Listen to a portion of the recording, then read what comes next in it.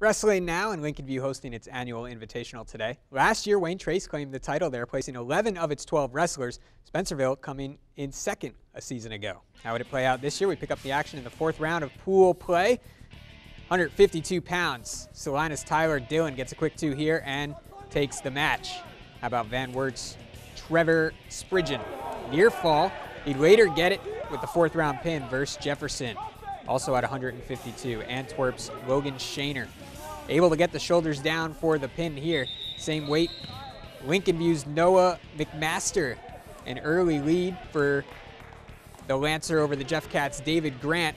But Grant responds and gets the fall. Salina takes the invite. Champs Jefferson coming in second. Most valuable wrestler Chris Sumner of Ada at 132 pounds.